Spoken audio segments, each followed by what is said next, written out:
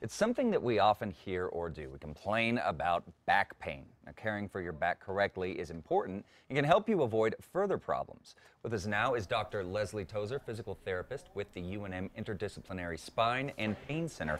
Leslie, thanks for coming in. Like I was saying during the break, this is something that almost everyone I know deals with at one point or another, or in one form of another, back pain. So you work at UNM that specializes in spine and pain, so tell us more about spine pain and back pain and that whole deal. So I work at a specialty clinic that focuses on spine and pain, and so we get our patients from primary care physicians who have patients who maybe need a little extra help. And our clinic uses a team approach, a multidisciplinary approach. We have providers, physical therapists, physiatrists, neurologists, interventionalists who do injections and other procedures. So we have this team approach at our clinic. So most back pain resolves quickly within weeks to a few months. An acute episode of back pain can resolve very quickly. But some people have more recurrent issues. Often it recurs within a few years, or occasionally you'll have chronic back pain. So we're dealing more with people who are dealing with it more on a chronic level. Correct. Gotcha. Yes. Now, is it pretty common for folks to have a lot of back problems? Do most people have back problems? So almost all of us will have an incident of back pain somewhere in our lifetime. It's extremely common. Unfortunately, between the low back and the neck, we're likely to have some incident of back pain. Most of that, 70% of back pain, is because we've sprained the back. There's been some kind of sprain or strain to the back. So there's a lot we can be doing to stay active and keep moving, and how we live our lives has a huge impact on whether we keep getting recurrent back pain or how limiting that back pain is. Now, if we do sprain our back or we pull our back, what do you recommend that we do? Is that something we don't necessarily need to call somebody? Is that right, or is that something that we can kind of maintain at home? Great question. So it's pretty common to wake up with a crick in your neck or to strain your back. I pulled my back. My patients say that all the time.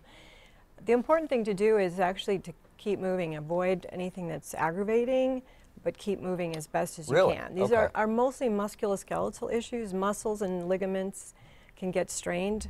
They need blood and oxygen and nutrition to heal. If we don't move, they can't get that. And we just stay in bed, then the muscles can't recover.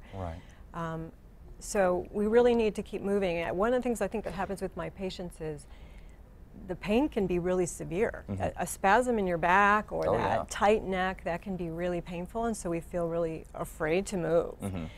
But we need to do the best we can, avoiding anything that's aggravating, but get back moving again. That's interesting, because I mean, it kind of goes from what you might sort of intuitively think of, well, I need to give it rest, but we really kind of want to keep moving so that it doesn't stiffen up even worse and make it worse. Exactly. Now, when do we need to consult a doctor? If we've got a pain that's going on, what are some of the signs that we need some help? Yeah, great question. I'm really glad you asked that.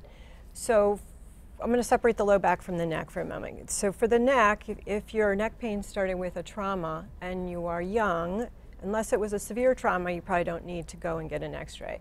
Any kind of severe trauma for the neck needs an x-ray. In the elderly, even a very mild trauma can cause a fracture in the neck, and those need to be x-rayed. We don't want to be going around with fractures in the neck. We need to know about that. So trauma for the neck, x-rays. Symptoms to watch for with neck pain would be weakness in the arm would be a big ticket. Severe pain down the arm, severe tingling down the arm that does not go away. Those things probably should be worked up. A change in your gait, clumsiness in the hands. For the low back, incontinence is a huge emergency issue. So if you're a normally functioning person, you have a back strain or sprain, you injure your back, have this back pain, and you have incontinence that you've never had before, you need to go to the emergency room. Also leg weakness. So sometimes just the foot drops, sometimes the whole leg drags. Those are emergencies that can come with back pain. Clumsiness, again, balance, just not walking right. those are emergencies, rare, but those are reasons that you'd want to be going straight Get to in the and get some emergency professional room. help. Yeah. Well, folks, we will have links on our website at casa.com to the UNM Spine and Pain Center. Doctor, thank you for this information. Very vital stuff there. And if you do have any questions, folks, you can give them a call at 505-925-4331. Hit them up at hospitals.unm.edu/pain. Thank you so much for coming.